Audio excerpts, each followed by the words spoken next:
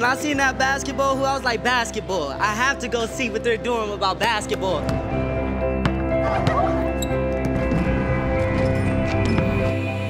No matter if you're black, white, or pinstripe, everybody can get along once they start bouncing this ball. So we're like New York City, where everybody's just moving fast, but you know, when you see a basketball hoop, you want to play. Walked in the side door over there and I was like, that's pretty interesting. I don't remember a hoop being there. Putting a basketball hoop anywhere brings a lot of people together. It'll bring smiles out. It'll bring happiness out, you know. And at the end, everybody shake hands and high five.